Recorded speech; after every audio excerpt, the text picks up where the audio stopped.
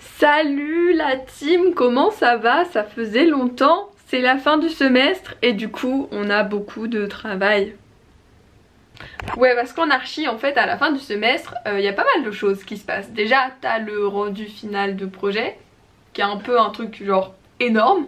Et en plus de ça t'as des petits rendus à côté et tout, histoire de vraiment te laisser aucun répit.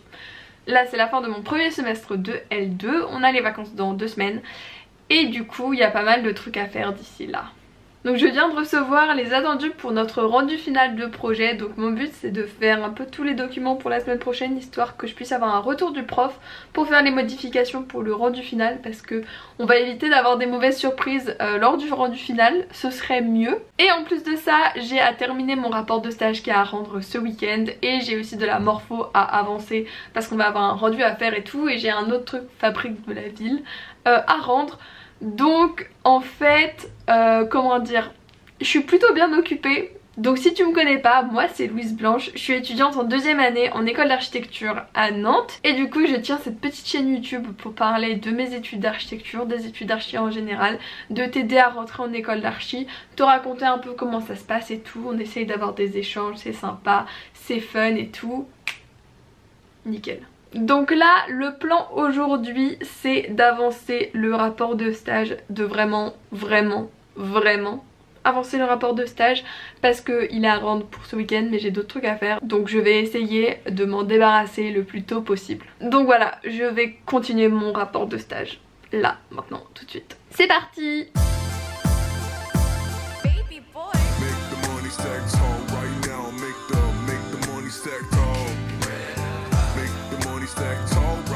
Bon, comme tu peux le voir il est déjà bien avancé, clairement j'ai passé pas mal de temps dessus, mais il faut que je fasse relecture et compléter les derniers éléments qui me manquent, mais du coup il n'y a pas tant de travail que ça qui me reste. Donc ce rapport de stage c'est sur mon stage de chantier que j'ai fait cet été, d'ailleurs je t'avais fait une petite vidéo dédiée, donc n'hésite pas à aller la voir si ça t'intéresse. Mais donc là je raconte ce que j'ai fait pendant mon stage en termes constructifs et tout. Tu vois dans la vidéo je te raconte un peu les histoires, le blabla, la nana. Là en l'occurrence c'est vraiment factuel et tout, parce que ça va être lu par des profs quoi, je te raconte pas ma life. Et donc je dois expliquer ce que j'ai fait en termes de construction. Donc moi j'ai fait de la taille de pierre, c'était hyper intéressant et tout, mais mon stage il a duré que 2 semaines et on n'a pas fait 1000 choses parce qu'on était 3 sur le chantier. Donc j'avoue que je manque un peu de matière à mettre dans mon rapport de stage, donc je brode autour de ce que j'ai fait. Disons que je donne beaucoup de détails alors qu'en soi il n'y en a pas forcément besoin, c'est juste qu'il faut que je fasse le nombre de pages. Et tout ça, tout ce que j'écris, tout ce que je raconte, il faut que ça soit complété par des croquis et des schémas. Et donc c'est ce que j'ai fait pendant pas mal de temps, histoire d'expliquer tout ce que je raconte. Donc c'est parti pour de la relecture de rapport de stage.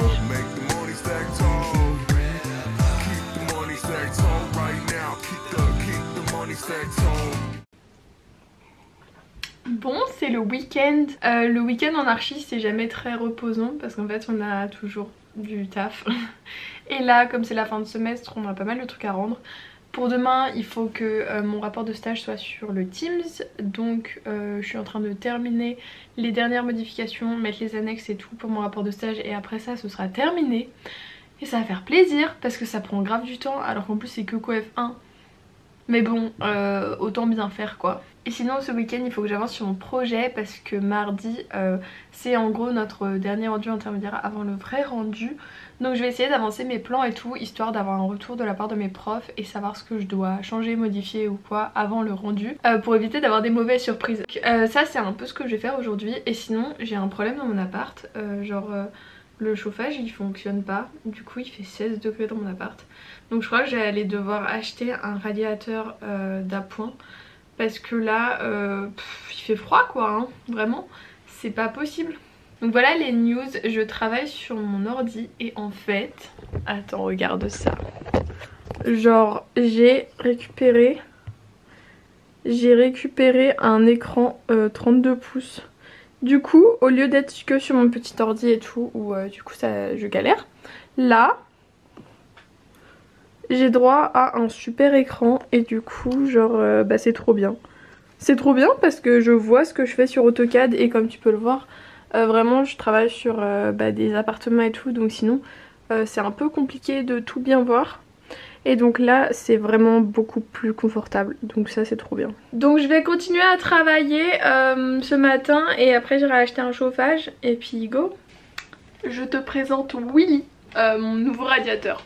J'ai décidé de l'appeler comme ça pour à peu près aucune raison, mais c'est le nom qui me venait à l'esprit, donc bah tu t'appelles Willy, voilà. Enchantée.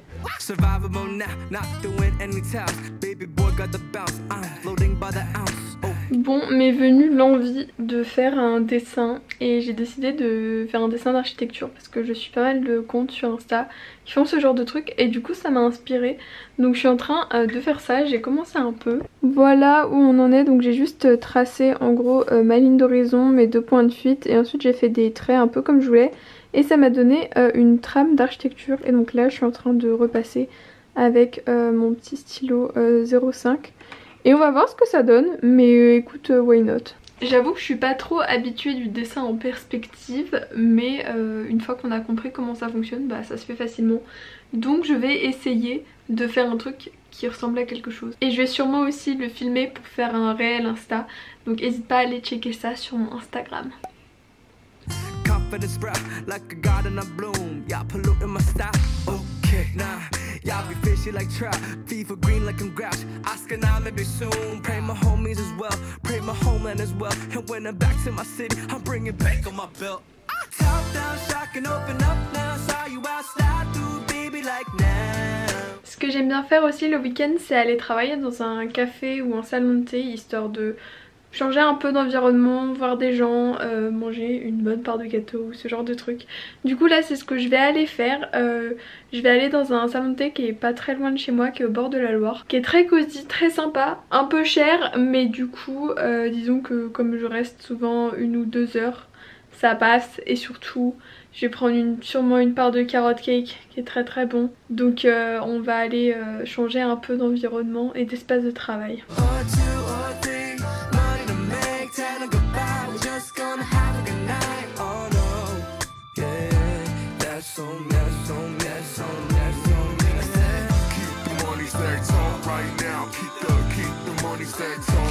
Oh là là, je suis trop contente.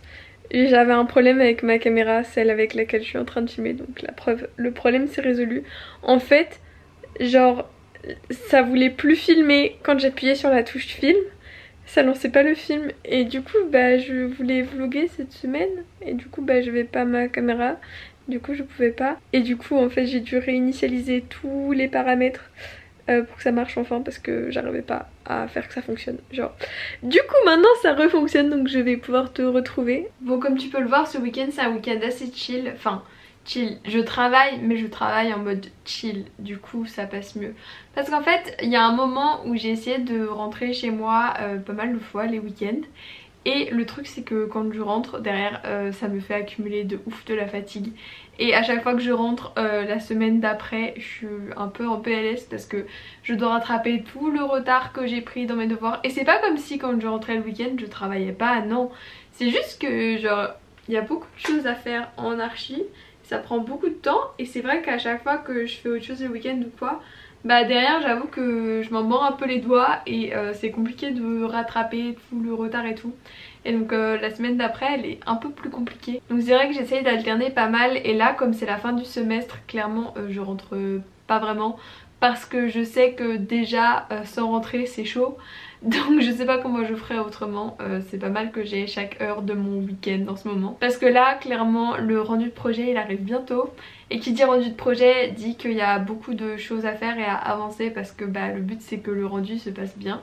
Donc on croise les doigts pour que ça se passe bien, et on va essayer de travailler bien jusque là pour ne pas être dans le rush à la fin et ne pas faire charrette. Parce que clairement la charrette, je t'en ai déjà parlé sur cette chaîne, mais j'essaie de faire un peu de la prévention charrette, je sais pas si ça se dit. La charrette c'est quoi? C'est quand en gros t'es dans le rush avant ton rendu et que du coup tu as tendance à privilégier ton travail par rapport à ton sommeil, et ça résulte à des nuits blanches avant le rendu ou ce genre de choses. Donc c'est vraiment pas sain et c'est pas ce que j'ai envie de faire, donc j'essaye toujours de prendre un peu les devants et anticiper pour éviter de faire ça, parce que moi je sais très bien que si je dors pas assez ou quoi, de toute façon je fonctionne pas, je suis un peu comme un robot qui a pas de batterie, tu vois. Si j'ai pas assez de sommeil dans le corps, bah ça fonctionne pas.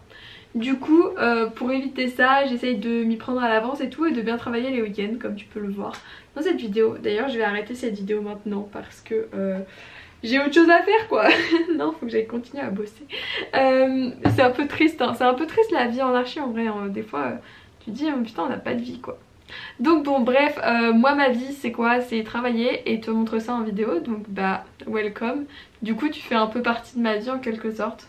Bref, j'espère que cette vidéo t'a plu, c'était un petit vlog un peu fait rapidement et tout. Mais bon, ça a un côté un peu plus authentique, tu vois vraiment ce que je fais et comment ça se passe. Donc dis-moi si t'as aimé ça dans les petits commentaires là, tu peux toujours mettre un petit pouce bleu aussi. Tu peux t'abonner à ma chaîne. D'ailleurs la semaine prochaine ou la semaine d'après normalement je sors une vidéo sur ces choses qui t'indiquent que t'es fait pour être architecte ou pour faire des études d'architecture. Donc j'espère que ça va te plaire et si ça t'intéresse tu peux t'abonner à ma chaîne pour être sûr de pas la rater. Donc en tout cas c'est une vidéo qui arrive et j'espère que ça va vous plaire, mais je pense que ça peut en intéresser pas mal. Genre quels sont les signes que tu pourrais être fait pour des études d'archi. Enfin voilà, je pense que ça peut aussi aider des personnes qui se posent des questions quant à leur orientation et tout. Donc bah, je me suis dit que j'allais faire ça et j'ai collecté un peu quelques points qui pour moi sont importants pour faire des études d'archi. Bref, du coup je te dis à bientôt dans une prochaine vidéo. C'était Louise Blanche, ciao ciao.